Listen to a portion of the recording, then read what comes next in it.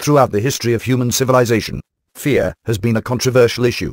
Although arguably, the effects of fear reflect in the actions of all intelligent life forms, from mammals to insects and perhaps, in an allegoric manner, even single-cellular life forms, still, because apparently, our conceptual cognitive capabilities surpass those of all other known earthly species, our relationship with fear is more, I would say, complicated. This is understandable. While it does not take a genius to understand the biological evolutional purpose of fear, the purpose of human civilizations is vague, to say the least, and as such, it leaves many aspects of our lives poorly explained and open to interpretation. A popular notion in today's somewhat reactionary Western civilization is that fear is the manner by which parties, external to our daily existence, attempt to subdue us, so to willingly follow an agenda, be it to fight wars, which do not affect our personal reality, with the threat that unless we strike preemptively, these wars will reach our doorstep, or to support issues of a more financial nature, such as purchasing earthly-friendly goods, to prevent an alleged environmental apocalypse. To explain, regardless if these causes are justified or not, the manner by which these parties affect our decision, and gain our support, is through inducing us with fears. The same can be said with respect to preemptive medicine treatments, diets, and the likes. We are persuaded to adopt healthy habits through the use of fear. Still, fear is hardly cherished by society. Similar to as in the principles of evolution, our society cherishes those who are successful, and success often demands sacrifice, which in many cases demands we conquer our fears. Moreover, many times, to achieve specific goals, we may have to risk the security we have in our lives, just to have a chance to be successful. For example, in the world of commerce, many times, entrepreneurs must risk their endeavors, so to be able to exploit opportunities, and in many cases, it is this boldness, if not utter foolishness, which is mandatory for financial success. Furthermore, even in our personal lives, no one likes cowards. No one respects individuals who fail to do the right thing, due to their cowardliness, or individuals who are too afraid to be accountable for their actions. In short, our concept of fear reflects our morality, and as such, it is subjective and changeable. What at one time, we may consider as being responsible, at another time, or in a different social environment, we may consider as reflecting cowardliness. What we once considered bravery, we may easily judge as stupidity, in a different disposition. Therefore, being this fluid, we would be wrong to embrace only one perspective, with respect to fear, as unintentionally, we may be justifying many cherished aspects of our lives, through fear. For example, if we exercise daily, we may be unaware that we are motivated by a collection of fears, which we attempt to solve, such as the fear we will look unattractive, the fear of diseases, such as heart conditions, for example, and many others. Had we known all our fears are misplaced, I doubt if today, so many individuals would invest their time in sports, merely for the immediate joy of it, as generally, we prefer to be more lazy. Still, even if so, usually, we fail to recognize the existence of such fears, and instead, generally, we view such activities with a positive attitude. In other words, we keep our fears intact, while temporarily diverting our perception of ourselves away from these fears. To explain, if we do sports to remain fit, it does not imply we are confident in our levels of attractiveness. We have a conditional confidence, meaning that as long as we do sports, we are confident we will remain fit, but once we stop, even for a few days, immediately, our insecurity, with respect to our appearance, would re-emerge. It does not matter if we find such fears undesired, such as for example, if we think our society's code for staying fit or thin are oppressive. Our somewhat political views belong in a conceptual realm, different from the one determining our interpersonal levels of confidence. In short, the effects fear has on us are too broad to allow us to discuss it as a subject. At best, we can broadly claim, fear is one of our main motivators when determining our actions, without being able to determine any imminent, moral, quality about it. Fear is neither good or bad. It is a fact of life, a feature of our existence as consciousnesses. Still, when observed from such a broad perspective, we can isolate a few characteristics of fear, which differentiate it from our other experiences. First, obviously, fear is not an enjoyable sensation. To explain, while an adrenaline rush may be fun for a short while, once this rush perpetuates, once we begin to think of disturbing consequences, the rush loses its enjoyable features. Secondly, epistemologically, the reason we feel fear is uniform. Fear is caused by our inability to know the future, while believing undesired events may transpire. To explain, regardless how terrible a forthcoming event may be, if it does not occupy our thoughts, either directly or indirectly, naturally, it will not invoke us with fears. While it is true, non-cognitive biological or chemical agents may invoke us with anxiety, to emerge as fear, our thoughts must yield some type of dreaded prediction, for this anxiety to trouble us, and if no such thought crosses our attention, we will not feel fear, but merely discomfort. For example, if we fear we caught the flu, usually it will not invoke our fears, while if we feel uncomfortable bodily symptoms, which we never felt before, fear would strike us, as our minds would attempt to understand what is happening to us. And this is where science and knowledge come into play. Once we are able to identify the actual risk we are facing, our fears transform into problems, which our consciousness attempts to solve cognitively. Knowledge diffuses our fears, transforming them from helplessness to choice. For example, if we feel something funny in our bodies, we feel the urge to see a doctor, not necessarily to fix our biology, but rather to understand what we are facing, what are its consequences, understandings, from which later, we can determine the manner by which we will deal with it, that is, if we choose to deal with it at all. This method of handling fear is applicable to issues over which we have little choice as well, such as politics for example. By gaining knowledge from the media, for example, with respect to contemporary events, we can dismiss the fears with which such news items may invoke us. This observation will serve as the introduction, as for the reason why I write this text. To explain, in the information age, humanity in general has been undergoing a relentless fear treatment of which no party is innocent. To explain, indeed, at no time in human history did ruling parties avoid using the fear tactic to provoke their subject to support their goals, be it to go to war, to pay taxes, to go to church, and the likes. Nevertheless, as society became secular and democratic, it became morally polygenic, deeming our concepts of good and evil subjective, and hence, deeming passive methods of establishing authority ineffective. In other words, to control us today, as a society, ruling parties can no longer utilize moral arguments to control us. We are too suspicious toward our ruling parties and legal authorities to trust their moral judgment. To cause us to act in specific manners, we must be convinced there is real reason to fear the consequences of our disobedience. Still, to prevent us feeling sensations of resentment toward our regime, today's ruling parties wisely choose not to be the parties we fear. They make sure we feel fear, but just as much they make sure we do not believe they are the reason for our anxiety. Moreover, they make sure we have no way to handle these fears, other than doing what they want us to. To clarify, for example, in the context of the threat of terrorism, the very principle which defines terrorism is our inability to predict when and where a terrorist attack will take place. The way terrorism works deems it impossible for a single citizen to avoid the risk of a terrorist attack. We could stay at home, locked away from the world, and a chemical or biological agent may harm us, and if that's not enough, there is the risk of an atomic bomb, from which almost nothing can protect us. The only way to transform the fear of a terrorist attack into knowledge, meaning an invaluable risk, is by doing pretty much what the United States has been doing over the last few years, namely, the war on terrorism. In many ways, it is as if terrorism has been designed to inflict us with obedience to the ruling parties. Indeed, by now, this observation has become widespread, with a significant percentage of the American and European population endorsing this perspective. While arguably, this understanding did not reduce the Western fear of terrorism, it has significantly tampered confidence in Western governments, suggesting that the source of this global political issue is not the governments themselves, as such transparency works against their interests and political stability. Still, this distrust went even higher in the search for the guilty parties. Understanding no ruling party would want to shoot itself in the foot by being linked with the conspiracy, such as the one suggesting the September 11th attack on the World Trade Center was an internal operation of the United States. Many individuals have attempted to find a more plausible explanation for the actions of the United States through suggestions of privately owned worldwide corporations pulling the strings behind the war on terrorism. In the process, many have suggested the involvement of secret societies with an agenda of a new world order, according to which all these events are leading humanity into a totalitarian oppressive vision. I must admit, for a long time, I too was tempted to believe this is, in fact, the truth. Still, as I became aware of additional suggestions becoming more mainstream as time progresses, and from the perspective of evaluating the issue of fear, I came across somewhat different conclusions of which to tell the truth. I am unsure what to make, and so I decided it is best to publish my thoughts, to see what echoes exposing these thoughts would bring. The thing is, from the perspective of evaluating fear, something has changed. We are no longer given effective methods to ease our anxiety. To explain, when fighting terrorism, we are told that through a war on terrorism, we can eliminate this threat, or at the very least, bring it to acceptable levels. Such a feasible option is hardly available when discussing the threat of the New World Order, as we know neither the extent, nor the actual identities, of the string pullers, and actually, the scale of this conspiracy theory suggests it is improbable we will ever know it.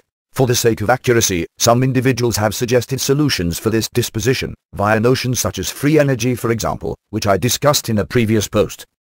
Nevertheless, this solution for such fears comes hand in hand with an apocalyptic prophecy with respect to the end of the year 2012. Moreover, it discusses the involvement of aliens, which promises the technology with which allegedly we can resist the New World Order. In other words, the essence of this solution is so shrouded in mystery and imminent danger that it can hardly serve as means to reduce our levels of anxiety and fear. Furthermore, the further we dive into this issue, the stranger and more intimidating it becomes. For example, while I would not be surprised if you never heard of it, I wonder if you ever checked the website of Project Camelot. In it, you would hear of stories regarding 4 intelligent alien species which allegedly visit the Earth, some of which are living among us in the midst of our human societies. Many have suggested many of our leaders, such as the Bush family for example, are not human, but rather of an alien race, known as the reptilians. I don't know about you, but between terrorists blowing up a bus station and aliens wiping out the Earth with superior technology, I'd take the terrorists. At least then we would know with what we are dealing. While this may be confusing and a cause for concern, once we evaluate the historical events that have transpired since the Second World War, a somewhat comforting conclusion emerges. Our contemporary history shows a pattern. The threats with which we are forced to deal are becoming more and more unsolvable. From a state where we had 2 superpowers, America and Russia, both governed by transparent common sense, we shifted to terrorism, which allegedly does not follow any type of common sense, to secret societies, which are faceless, apathic, and obey no morality, and finally, to aliens, whose agenda or power we cannot even imagine. This all happened so soon, one after the other, that in no way could it be without design. Moreover, it came in a gradual manner. Only once one threat was beginning to show signs of being neutralized did the next threat become apparent. The 2012 threat is no different. It is only in the last 20 years that the whole Mayan calendar issue has become widely known, along with the ancient aliens, chariots of the gods, narrative, which is now peeking through mainstream documentary television series. No one wonders why such a global threat became common knowledge only a few years before its realization, while there were thousands of years to prepare for it. In other words, in many ways, this threat seems as designed as the threat of terrorism seems designed, perfectly timed to fill the gap of our lost faith in our war against terrorism. To explain, from a pan-historic perspective, it seems as if the 2012 prophecies were invented to replace the war on terrorism. The thing is, the alien, or ancient aliens narrative is more than just hearsay. As I previously confessed, I myself have seen UFOs above my flat in Tel Aviv. I have seen flying objects whose flying capabilities exceed those of any airplane I know of. In other words, from my experience, I know there is a grain of truth in all this. Therefore, personally, I feel somewhat obliged to consider that quite like terrorism takes the lives of many individuals, there is more to the 2012 prophecies and the involvement of alien races, ancient or otherwise, than mere hearsay. At the very least, I know UFO sightings are not pranks made by charlatans. Still, naturally, there is a big difference between accepting UFO sightings are real and accepting the rest of this narrative, as there is little in a few strange lights in the skies to suggest such outrageous claims. As I mentioned previously, it is somewhat difficult to analyze this narrative from the perspective of evaluating fear. What can we possibly do to transform this mysterious phenomenon into knowledge and risk assessment? We know so little about these alleged aliens, and there is nothing in the little information we manage to get through channels such as Project Camelot for example, to suggest this information is valid. And as a side note, I would like to make it clear, I mention Project Camelot simply because I am aware of it, and not because I believe it is unique or that the notions its researchers propose are true. To clarify, according to the ancient aliens narrative, which is quite popular among the Camelot circle, these aliens never wanted us to know their true identity, and hence, we have a historic reason to doubt the validity of any information we may receive about them. To explain, just as the 2012 narrative can be correct in some sense, it can just as well be invented by none other than these aliens. For example, you might not know this, but the ancient Mayan tablet, suggesting the apocalyptic prophecy of 2012, is broken, and it is hard to determine what it really means. Indeed, archaeologists found another tablet in another Mayan temple, suggesting a similar interpretation. However, this tablet was found with the inscription on the back side of the tablet, suggesting that perhaps its depiction is a mistaken sketch, which the Mayans used, simply because they saw no reason to trash the raw material on which it is depicted, and actually, such material reuse is quite common among contemporary construction workers. Moreover, this depiction was found long after the first broken depiction, suggesting that perhaps it was planted so to validate this narrative, which could have been invented not in ancient times, but rather in the last few years. Still, such speculations cannot yield us knowledge, as we can doubt them, just as we can doubt the notions they doubt. Moreover, unlike the notions mentioned on Project Camelot, I do not even claim to base these speculations on factual historical evidence. Therefore, inevitably, without further information, I find myself inclined to accept the possibility the 2012 narrative is possible, along with its doomsday apocalyptic extraterrestrial flavor, a possibility which undoubtedly, when taken into serious consideration, is unsettling, to say the least. I was thinking about this quite a lot, attempting to find a perspective which could at the very least reduce my own anxiety after considering my past UFO sightings. I mean, to accept that in less than a year, I would be either dead or that my life could transform into a living inferno, just because I saw a few strange lights in the skies, is hardly reasonable. Therefore, I decided to dive deeper into the rabbit hole, aided by my certainties, meaning the notions that must be true, regardless of what I personally believe is the truth, namely, my conclusions with respect to meta-metaphysics, which I compiled in the books Delta Theory and Inconsistent. To explain, usually, in my daily life, I try to avoid implementing my conclusions from these texts, as I strongly believe taking my own thoughts too seriously can easily result with a downward spiral to insanity. However, when confronted with little more than the hearsay of other individuals, I figured, between their possible madness and my risk of insanity, I'd take my own. At least I know its internals. The idea of alien life is in no way alien to Delta Theory. To clarify, according to Delta Theory, all particles are equally alive, and hence, in many ways, according to Delta Theory, there must be extraterrestrial life, simply because particles exist in extraterrestrial environments. Indeed, this does not mean such life forms are more intelligent than we are, or that such life forms are even remotely similar to humans, while the narrative proposed by Project Camelot clearly does. Nevertheless, it surely is possible, especially when considering the principle of natural selection, namely, survival of those most fitting to survive in a given environment.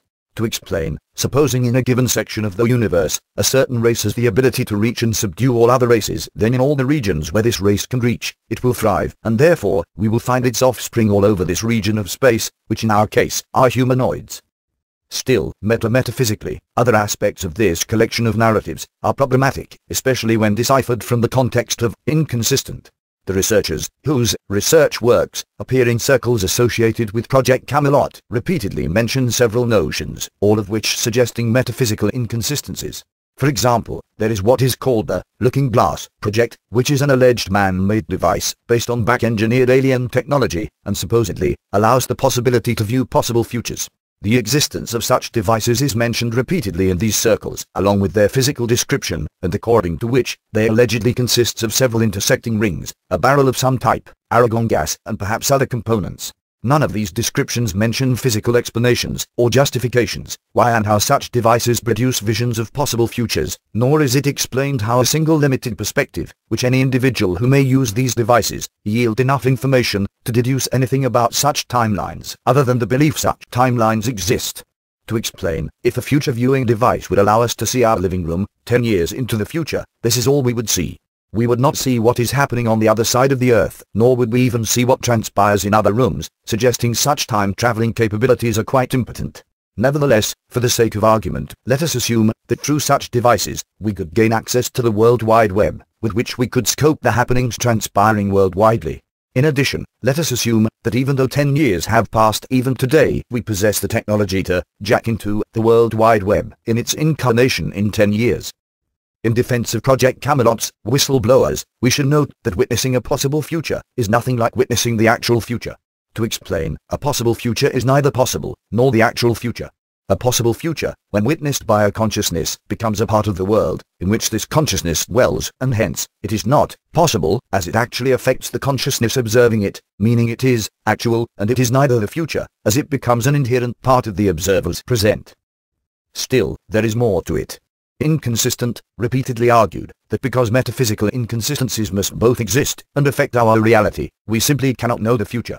To explain, according to Inconsistent, the metaphysical potency of metaphysical inconsistencies cannot be limited by anything, other than by nullifying consistent elements from the world in itself, which inconsistent elements create, or what I otherwise called, the inconsistent paradox. The same applies to any prior knowledge we gained through whatever means, be it a device, a dream, or a hunch. Therefore, by claiming such devices allow us to see possible futures, and not the actual future, metaphysically, the claims such devices exist remain reasonable, as by remaining merely possible, such knowledge cannot impose limitations over inconsistent elements. Still, essentially, in itself, there is nothing impressive about the existence of such devices. To explain, if indeed such devices do not show us the future, essentially, they are worthless. They are no different from a sedative, allowing us to dream of worlds different from the world during wakefulness, as there is nothing to oblige the actual world from fulfilling the prophecies such devices inspire in us. And just as when a dream, or a wish for that matter, comes true, it does not mean dreams show us the actual future. The same applies to looking glass. It's simply not a time-traveling device. At best, it's a device which allows us to create predictions of the future, and we have that already. It is called science. Indeed, being this ambitious with respect to the validity of the information project camelots, whistleblowers, provide, we could choose to satisfy with this explanation. Nevertheless, some whistleblowers suggest that by amplifying the power of these devices, the looking glass can open portals, which can allow real-time traveling, meaning the ability of particles, objects, or even human individuals, to traverse between timelines. By itself, one could easily think there is no significant difference between viewing a possible future and physically entering it. However, the differences are very significant. To explain, epistemologically, while viewing a possible future, our consciousness decodes inbound sensory information, and without a consciousness to evaluate it, metaphysically, nothing special transpires. To clarify, information has no mass, and neither does it fill a volume of space. Indeed, computers can store information in their data storages, and hence, require both a materialistic mass and a volume of space to store it. Nevertheless, data is not knowledge, and without a consciousness to decode the semantic meaning of such data, essentially, there is no difference between information about a possible future, our high score in Angry Birds, or any other random ordered set of bits. In other words, knowledge of a possible future does not impose a physical challenge or impossibility. However, traversing between timelines physically is fundamentally different. When traversing between timelines physically, particles, which in one timeline once occupied a volume of space, are evicted from this timeline and emerge in a different timeline. Therefore, at the very least, such traversals do not adhere to the standard flow of causality between physical elements, meaning they contradict all the laws of mechanics we know currently. To explain, indeed, according to Albert Einstein's relativity theories, theoretically, time travel is possible. Nevertheless, again, it is possible only theoretically, and once we attempt to comprehend what such temporal traversals require, we soon understand that it is possible only through dispositions, which potentially are impossible in themselves. For example, one suggestion as to how to realize a time machine, while relying on Einstein's theories, requires a device the length of the entire universe, and supposing space is infinite, such a device is impossible to build, as it would require an infinite amount of time to construct. Arguably, not all time-traveling devices, whose operation relies on Einstein's theories, are that hard to construct. Moreover, it is quite possible these theories are wrong, or partial. Nevertheless, there are a few meta-metaphysical principles, which delta theory mentioned, and which impose a tough challenge on the feasibility of such time-traveling devices. To clarify, according to delta theory, or any other consistent metaphysical theory, if there are any other contenders to the title, particles do not merely occupy a volume of space. Metaphysically, particles are the volume of space they occupy. Therefore, if particles were to travel to another timeline, it would imply space itself traveled to another timeline. However, being three-dimensional entities, space, meaning the three spatial dimensions, already exist in any timeline we can visit, suggesting that the very idea of particles traversing between timelines is nonsensical. Indeed, it is possible the explanations delta theory proposes to our contemporary knowledge in physics is wrong, as it bases its arguments on common contemporary reports of empirical findings, which naturally could be wrong. Nevertheless, we should remember, the same knowledge provides us with most of the technology we have today, while to the best of my knowledge, the claims of time-traveling devices yield little more than hearsay.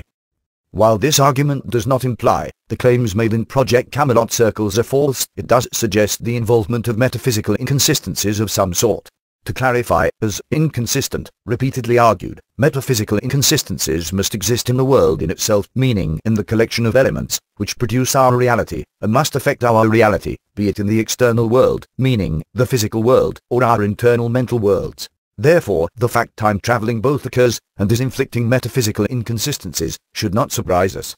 Moreover, the fact a device can yield such metaphysical inconsistencies should not surprise us either, because as inconsistent, argued, metaphysically, such devices are not that different from our brains. To explain, according to inconsistent, the manner our brain utilizes the dimension of consciousness causes metaphysical inconsistencies, as it allows our irrelevant mental worlds to affect both one another and the external world, while still performing its neural functions consistently. In other words, our brain functions both as a deterministic machine and as an inflictor of metaphysical inconsistencies, and hence, it should not surprise us if metaphysically, other devices possess somewhat similar capabilities. Still, this is hardly the end of it. To explain, according to inconsistent, we pay for the metaphysical capabilities of our neural biology through what we know as our sensations of pain.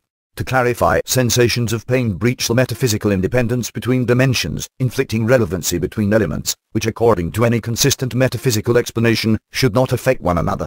While partially, these metaphysical relations result with the undeniable relation between our animal body and our consciousness, it causes an additional side effect, which, inconsistent, refer to as demonic influences, meaning effects on our existence as consciousnesses, which do not adhere to any type of causality. Therefore, it is plausible to assume that if the technologies mentioned by Project Camelot Circle and affiliates actually exist, they inflict similar side effects, meaning they increase the general level of demonic influences on our reality, allowing events to occur without any consistent causative justification on top of any other desired functionality. At first glance, this claim seems very far-fetched, as it by far easier to believe the Project Camelot Circle consists of lunatics and charlatans. Nevertheless, again, from my own personal experience, I can validate that not all of their claims are false, as I know that at the very least, UFOs exist even if their origins are terrestrial. Moreover, we can spot implicit suggestions of metaphysical inconsistencies in other claims coming from the Project Camelot Circle. For example, one repeating claim among Project Camelot's researchers is that we are being visited by aliens not merely from other planets, meaning extraterrestrials, but by aliens from other, somehow, higher dimensions, namely, extra-dimensionals. Metaphysically, such claims are even more blunt than the claims regarding time traveling. To clarify, not only do such claims breach the metaphysical independence between dimensions, allowing entities who exist in dimensions which should not affect us, it breaches the irrelevancy between worlds and their dimensional subsets as well. Moreover, implicitly coupling the term higher and dimensions together suggests a hierarchy between dimensions, a possibility which Delta theory persistently argued against. To summarize, ultimately, we are faced with two options. Either we believe the claims regarding 2012 and its extraterrestrial narrative are false, or we accept that this alien intervention is not alien at all, but rather demonic, meaning it is the result of metaphysically inconsistent elements affecting our reality, or alternatively, using the terminology of inconsistent, we are witnessing the real gods in action. Still, we cannot make such outrageous accusations, as first, both Delta theory and inconsistent were not seriously reviewed by the scientific community, and secondly, we must remember, essentially, all the information we receive through Project Camelot and its affiliates is hearsay. Moreover, the levels of incompatibility between their claims and common knowledge is so vast, we simply have no way to reconcile such differences. Nevertheless, there is one additional feature of their narrative, which suggests both a link to metaphysically inconsistent elements, as well as an explanation to the unfolding of future events, should they transpire in a manner even remotely similar to the one this narrative suggests. To clarify, if there is one motif repeating in this narrative, it is the reinvention of the past. From the Great Pyramids, which once were but monuments of now dead formidable human civilizations, and which now represent an extraterrestrial link to our technological level, whose peak once was to reach the moon, and which allegedly, now, allows us to travel in a speed faster than the speed of light. Almost all the claims made by individuals affiliated with the Project Camelot narrative suggest the past we once thought we knew was but a mirage. Repeatedly, new evidence becomes available, out of the blue, suggesting a historical record, fundamentally different from the one we were taught. Instinctively, we are drawn to confront these claims on the factual data, attempting to determine their empirical validity. However, this perspective might be misleading. To clarify, according to inconsistent, metaphysical inconsistencies are both capable of changing our historical records of the past, as well as changing the present and future events, so to reflect a consistent continuation of these historical records. In other words, even if we are to witness an alien invasion transpiring somewhere along the end of 2012, this in itself does not prove these aliens were not invented, or even created, only in the last 50 years or so, by the real gods. To clarify, because metaphysical inconsistencies can both affect our reality, while not adhering to any type of causality or regularity, we simply cannot determine if our historical evidence of our distant past has not been altered by metaphysical inconsistencies, and neither can we determine at what point in time did such alterations transpire. In many ways, it is no different from our inability to study our dreams using specimens from our dream worlds.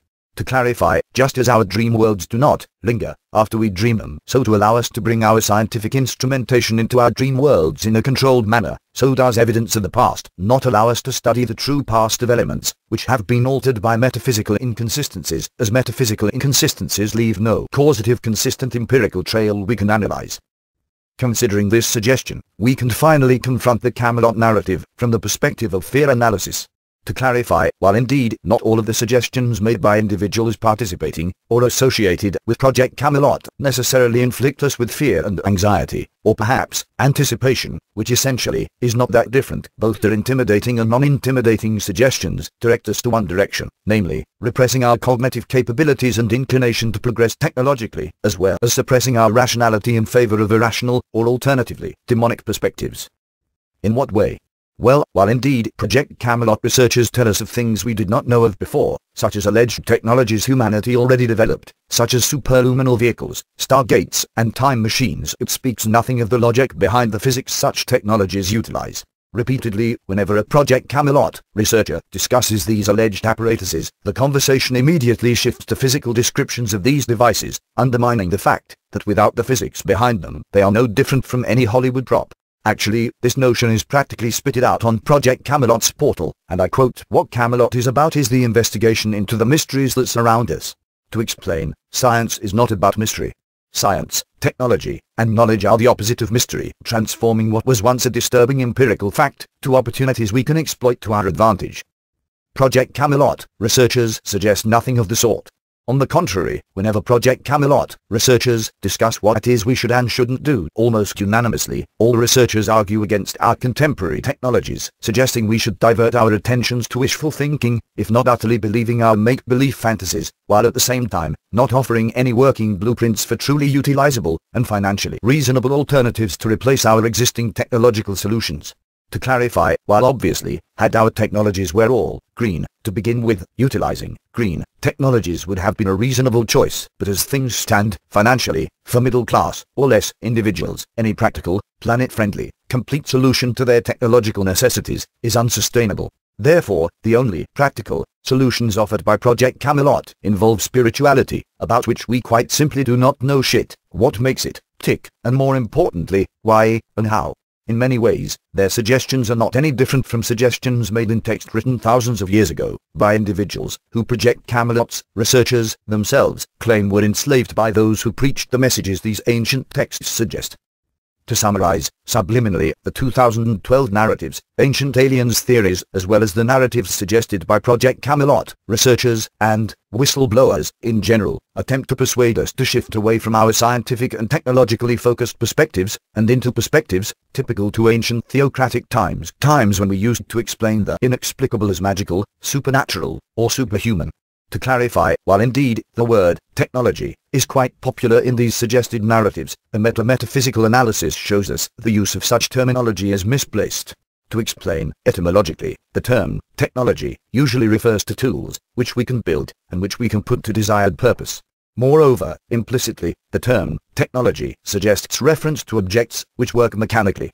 In contrast, the technology to which Project Camelot researchers refer does not necessarily satisfy this connotation. For example, if we refer to a looking glass device, it's unclear what is its purpose, as it is unclear what exactly it produces. Is it true visions of the future, or is it merely hallucinations? Moreover, again, without a rational consistent explanation, with respect to the physical laws looking glass devices exploit, it is hard to say whether these devices are mechanical and not magical objects somehow anchored in a structure made of rings, barrels, and gas.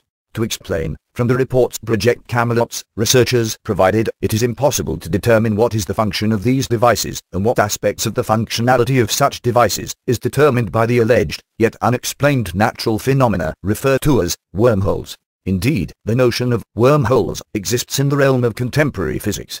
Nevertheless, the existence of these wormholes is strictly theoretical, meaning there is no empirical data to validate such wormholes actually exist in contemporary mainstream physics, and currently, theoretical physics use this term merely to refer to hypothetical explanations, which currently are too vague to yield instrumental applications. Naturally, it is possible, we have made a lot of progress outside the mainstream scientific and academic establishments. Nevertheless, there is nothing in the findings Project Camelot's researchers exposed to prove it, and without such proof, essentially, even if such devices exist, there is nothing to differentiate them from the staff of Moses, which allegedly could break the ocean in two. In other words, regardless of the validity of the claims made by Project Camelot's researchers, for all intended purposes, the reports they provide do not speak of technology, but rather of magic. Alternatively, we could claim that scientifically, the looking glass is no different from the witch's mirror in Snow White. It is an object from a story, or alternatively, from a narrative. It is not technology. Indeed, Project Camelot's researchers repeatedly claim they are no physicists, which innocently, we could claim, attests to their honesty and humility. However, again, because the differences between the technology of which they speak and the technology we know is so vast, without understanding the physics behind these alleged devices, their use of the term technology is misleading. Moreover, repeatedly Project Camelot researchers mention that these alleged man-made technologies so many years ahead of mainstream science are nothing compared to the technologies our extraterrestrial visitors possess, and considering our last argument, it is even harder to claim it is technology. Quite frankly, it is impossible to determine anything about it, and the safest description should use the word magic until better understanding of their mechanics is provided. To summarize, it appears the gods are at it again. No, I am not referring to the real gods, or alternatively, the inconsistent elements, discussed, but rather to the fantastic deity gods, of which our religions and mythologies speak. Actually, considering our technological age, dominated by science and human ingenuity, the fantastic 2012 narrative, along with the extraterrestrial/extra-dimensional involvement, is not that surprising. To explain, today, we can no longer accept the existence of magic, and neither would we agree to follow and obey the divine.